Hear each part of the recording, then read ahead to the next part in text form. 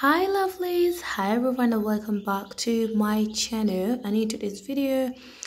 So if you are looking for a way how to rear or get where your chicks sleep, like in even if a place is literally small, you're going to get your wire mesh and then they make for you something like that so that they sleep in the place even if they're literally minutes, so that when they grow up, like you can transfer them to other place where the bigger hens or chickens literally sleep. Like you can see here, we have these ones here. This is where they eat from, and they're literally coming out. They're growing out due to this their mother's warmth, and since they are growing up now, it's very hard for them to fit into their mother's wings.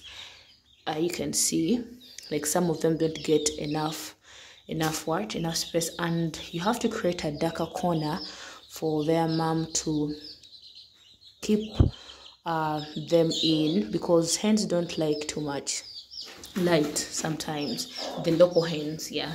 And then we have these ones, you see them, these ones are the young ones, like they've just been hatched. You can see them.